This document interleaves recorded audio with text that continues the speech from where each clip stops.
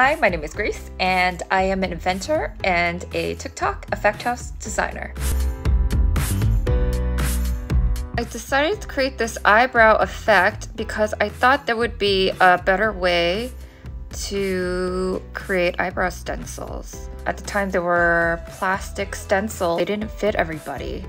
This way, it would fit everybody and be customized to everybody's face shape, no matter who you were. Created this cheek contour and this nose contour filter because I wanted to be able to make a makeup tutorial to show people where to put the placements on their face. So it would be more of a one-on-one tutorial. My one piece of advice for someone making their first makeup effect: have fun.